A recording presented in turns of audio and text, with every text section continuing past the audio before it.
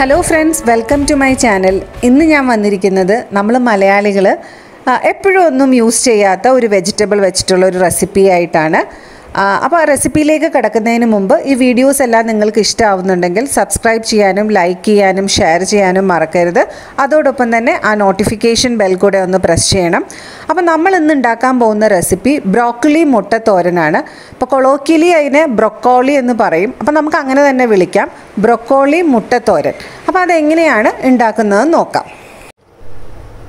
അപ്പം നമുക്ക് നമ്മുടെ ബ്രൊക്കോളി മുട്ട തോരൻ ഉണ്ടാക്കി തുടങ്ങാം. ആദ്യം തന്നെ ഈ ബ്രൊക്കോളി ഇതുപോലെ ഫ്ലോററ്റ്സ് ആയിട്ട് നിങ്ങളൊന്ന് മുറിച്ചെടുക്കുക. അപ്പം ഇതുപോലെ അറിയാമല്ലോ, നമ്മുടെ കോളിഫ്ലവർ ഒക്കെ മുറിക്കുന്ന അതേപോലെ തന്നെ ഇതിങ്ങനെ ചെറിയ ചെറിയ ഫ്ലോററ്റ്സ് ആയിട്ട് ഇങ്ങനെ മുറിച്ചെടുക്കുക. തണ്ട് കുറച്ച് ഇങ്ങനെ വെച്ചിട്ട് വേണം മുറിക്കാൻ, കാരണം നമ്മൾ ഈ തണ്ടും കൂടിയിട്ട് തോരനിൽ യൂസ് ചെയ്യുന്നുണ്ട്. ഒരുപാട് നീളത്തിൽ വേണ്ട, ഈ ഒരു നീളത്തിൽ നമ്മൾ മുറിച്ചെടുക്കുക. അതിനുശേഷം കുറച്ച് ചൂടുവെള്ളത്തിൽ, ചെറിയ ചൂടുവെള്ളത്തിൽ ഉപ്പും മഞ്ഞൾപ്പൊടിയും കൂടി ഇട്ടതാണിത്. ഇതിലേക്ക് നമുക്ക് ഈ ഫ്ലോററ്റ്സ് ഇട്ട് കൊടുക്കാം.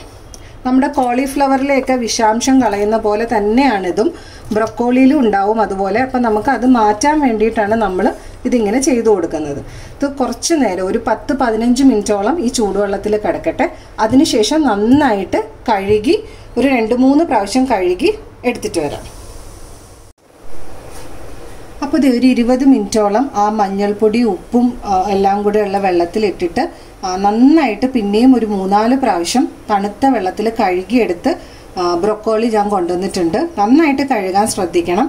ഇനി ഇത് നമുക്ക് അരിഞ്ഞെടുക്കാം. ഞാനൊരു 2-3 എണ്ണം എങ്ങനെയാണ് അരിയുന്നതെന്ന് കാണിച്ചു തരാം. ഇതുപോലെ ഇരിക്കും.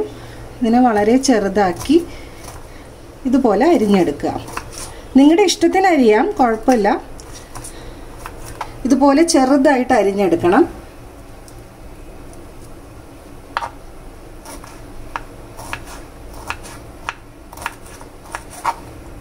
ഈ തണ്ടിനെയും നമുക്ക് ചെറിയ കഷ്ണങ്ങളായിട്ട് ഇതിൻ്റെ കൂടെ അരിഞ്ഞിടാം. തണ്ട് ചെറുതായിട്ട് തന്നെ അരിഞ്ഞ് ചേർക്കാൻ ശ്രദ്ധിക്കണം, കാരണം അല്ലെങ്കിൽ രണ്ടിൻ്റെയും വേവ് രണ്ടാണ്. അപ്പോൾ തണ്ട് വേവാൻ ബുദ്ധിമുട്ടാവും. അപ്പോൾ ഇതുപോലെ ചെറിയ കഷ്ണങ്ങളായിട്ട് തന്നെ അരിഞ്ഞെടുക്കണം. ഇനി ഞാനിത് മുഴുവനൊന്ന് അരിഞ്ഞെടുത്തിട്ട് വരാം.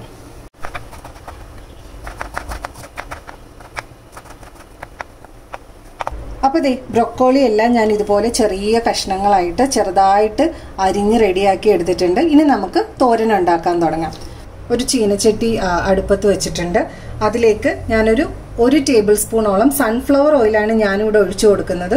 ഏത് ഓയിൽ വേണമെങ്കിലും ഉപയോഗിക്കാം, വെളിച്ചെണ്ണ ഉപയോഗിക്കുന്നതും കുഴപ്പമില്ല. ഞാനിപ്പോൾ ഇവിടെ സൺഫ്ലവർ ഓയിലാണ് എടുത്തേക്കുന്നത്. ഒരു 1 ടേബിൾ സ്പൂണോളം സൺഫ്ലവർ ഓയിൽ. ഈ എണ്ണ ഒന്ന് ചൂടാവട്ടെ. അപ്പോൾ ഇത് നമ്മുടെ എണ്ണ ചൂടായി വന്നിട്ടുണ്ട്. അതിലേക്ക് ഒരു 1 ടീസ്പൂൺ കടുക് ഇട്ട് കൊടുക്കാം. കടുക് പൊട്ടുമ്പോൾ കുറച്ച് വറ്റൽ മുളകും കറിവേപ്പിലയും. സാധാരണ തോരൻ ഉണ്ടാക്കുന്ന പോലെ തന്നെ കടുകൊന്ന് പൊട്ടട്ടെ. കുറച്ച് വറ്റൽ മുളകും കറിവേപ്പിലയും കൂടി ചേർത്ത് കൊടുക്കാം. കടുക് പൊട്ടിയിട്ട് മുളകിട്ടാൽ മതി കേട്ടോ. ഇത് എൻ്റെ കയ്യിൽ നിന്ന് താഴെ പോയൊരു മുളകാണ്. കടുക് പൊട്ടി തീർന്നതിന് ശേഷം പച്ചമുളക് ഇട്ട് കൊടുത്താൽ മതി.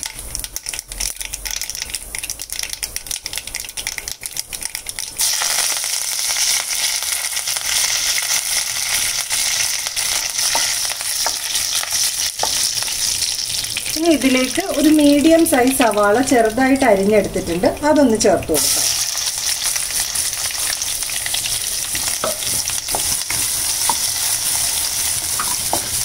നന്നായി ഒന്ന് ഇളക്കി കൊടുക്കുക. ആവശ്യത്തിന് വേണ്ട ഉപ്പ്.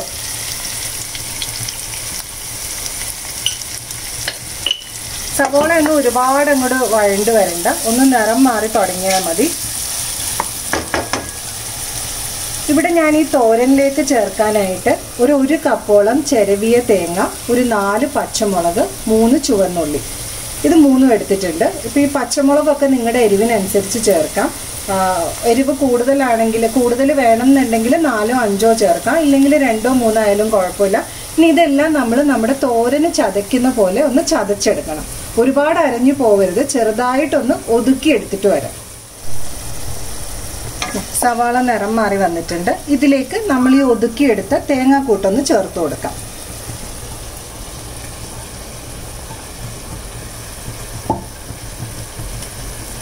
ഞാൻ ആക്ച്വലി മഞ്ഞൾപ്പൊടി ഇടാൻ മറന്നുപോയായിരുന്നു. ആ സവോളയുടെ കൂടെ തന്നെ സവോള വഴറ്റാനിടുമ്പോൾ തന്നെ ഒരു ടീസ്പൂണോളം മഞ്ഞൾപ്പൊടി ചേർത്ത് കൊടുക്കുക. ഇനി സവോളയുടെ കൂടെ ഇട്ടില്ലെങ്കിൽ ഈ തേങ്ങ ഒതുക്കുന്ന സമയത്ത് ചേർത്താലും മതി. ഞാനത് മറന്നുപോയി. ഞാനപ്പോൾ ഇപ്പം ചേർക്കുകയാണ്. എല്ലാം കൂടെ നന്നായിട്ടൊന്ന് മിക്സ് ചെയ്ത് ഈ തേങ്ങ ചെറുതായിട്ടൊന്ന് വെന്താൽ മതി. ഒരുപാട് ഫ്രൈ ഒന്നും ആവരുത്.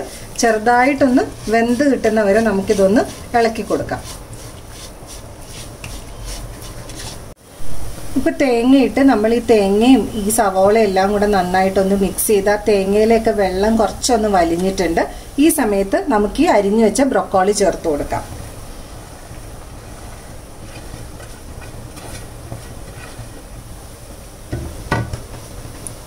ഇതൊന്ന് നന്നായിട്ട് മിക്സ് ചെയ്യുക. മിക്സ് ചെയ്തതിന് ശേഷം ഇതുപോലെ നടുക്കോട്ടിങ്ങനെ ഇതുപോലെ വെച്ച് നമുക്കൊരു 5 മിനിറ്റ് വേവിച്ചു കൊടുക്കാം. വെള്ളമൊന്നും ചേർക്കണം എന്നില്ല. ഇടയ്ക്കൊന്ന് അടി പിടിക്കാതെ ഇടയ്ക്കൊരു 5 മിനിറ്റ് കഴിയുമ്പോൾ ഒന്ന് എടുത്ത് ഇളക്കി കൊടുക്കാം. ഞാനിതൊന്ന് മൂടി വെച്ച് വേവിക്കാൻ പോവാണ്. അപ്പോൾ ഇതേ നമ്മളിത് മൂടി വെച്ചിട്ടൊരു 5 മിനിറ്റ് കഴിഞ്ഞിട്ടുണ്ട്. ഒന്ന് ഇളക്കി കൊടുക്കുക. ബ്രൊക്കോളി വെന്തിട്ടില്ല. കുറച്ച് നേരം കൂടെ ഒന്ന് വേവട്ടെ. ഞാനൊരു 5 മിനിറ്റ് കൂടെ ഒന്ന് മൂടി വെച്ച് വേവിക്കുകയാണ്.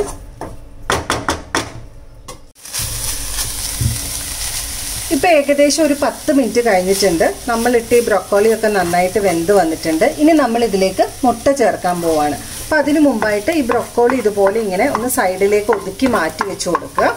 നടുവിലേക്ക് വേണം നമുക്ക് മുട്ട ഒഴിച്ചു കൊടുക്കാൻ. ഞാനിപ്പോൾ ഇവിടെ ഒരു 4 മുട്ട നന്നായിട്ട് അടിച്ചു വെച്ചിട്ടുണ്ട്. മുട്ടയുടെ അളവ് 3ഓ 4ഓ ആയാലും കുഴപ്പമില്ല. ഞാനിപ്പോൾ ഇവിടെ 4 മുട്ടയാണ് എടുക്കുന്നത്. ചെറിയൊരു ഉപ്പ് ചേർത്തിട്ടാണ് അടിച്ചെടുത്തേക്കുന്നത്. ഇത് ഞാൻ ഇതിലേക്ക് ചേർത്ത് കൊടുക്കുകയാണ്.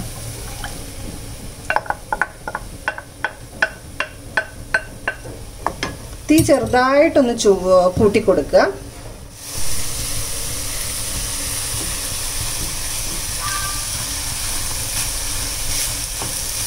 ഇനി ഇത് എല്ലാം കൂടെ നന്നായിട്ട് ഇങ്ങനെ യോജിപ്പിച്ചെടുക്കുക. മുട്ട നന്നായിട്ടൊന്ന് വെന്ത് വരട്ടെ. ഇതുപോലെ ഒന്നിങ്ങനെ യോജിപ്പിച്ച് കൊടുക്കുക.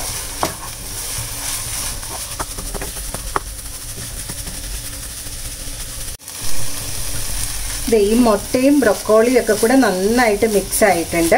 മുട്ടയൊക്കെ നന്നായിട്ട് വെന്ത് ഇതുമായിട്ട് നന്നായിട്ട് ചേർന്നിട്ടുണ്ട്. ഇനി ഇതിലേക്ക് ഒരു 1/2 ടീസ്പൂൺ കുരുമുളക് പൊടി ചേർക്കാണ്. അതും ഒന്ന് നന്നായിട്ട് എല്ലാ ഭാഗത്തേക്കും ഒന്ന് മിക്സ് ചെയ്ത് യോജിപ്പിക്കുക. ഒരുപാട് കുഴഞ്ഞു പോവാതെ നമ്മൾ എടുക്കണം തോരനൊക്കെ. അപ്പം അതിൻ്റെ ഇതൊന്നിങ്ങനെ ഇനി നമ്മൾ ഇതുപോലെ ഇങ്ങനെ ഒന്ന് പരത്തി ഇട്ട് കൊടുക്കുക. അപ്പം ഇതിലൊക്കെ എന്തെങ്കിലും വെള്ളത്തിൻ്റെ അംശം ഉണ്ടെങ്കിൽ അതൊക്കെ ഒന്ന് വലിയും. അതിനുശേഷം ഒരു 2ഓ 3ഓ മിനിറ്റ് കഴിയുമ്പോൾ നമുക്കിത് ഓഫ് ചെയ്യാം. ഒരു 3 മിനിറ്റ് ഇതിങ്ങനെ ഒന്ന് പരത്തി ഇട്ട് കൊടുക്കുക.